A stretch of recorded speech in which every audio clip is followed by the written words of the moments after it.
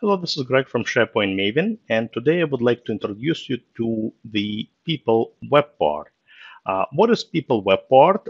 It's a modern web part that we now have on modern SharePoint sites.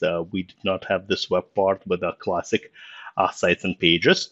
And the web part essentially allows you to display the users from your employee directory.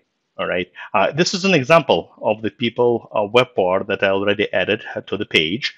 I use this for for contact information, so users can easily hover over the profile of the individual.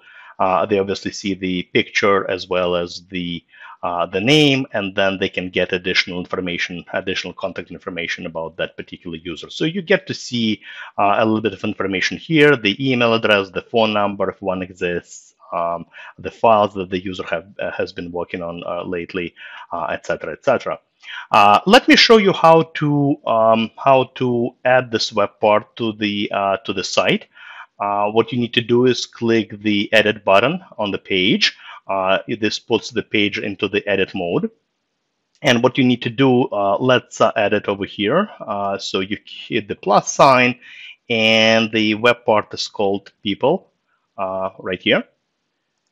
And let's just say, you can call this, I guess the title, whatever you want. Let's just say, we contact us section over here. And this is where you just type in the names. And this goes against your directory. Here we go. So I'm going to add a few names. Here we go. Perfect. And then we hit publish. And this is what it looks like, nice and simple. All right, and again, you can hover over the profile. It's nice and visual, does not take a lot of real estate, and you can hover over. If you notice, right, I have a little bit more contact information in my profile. You can also expand it.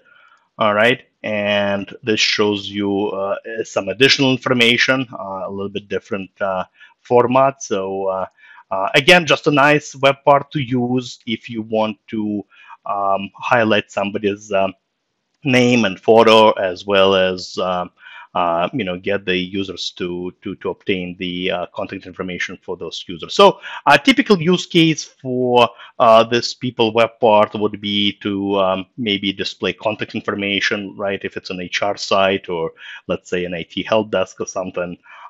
You can also use it to highlight people's birthdays. Let's say on the home page.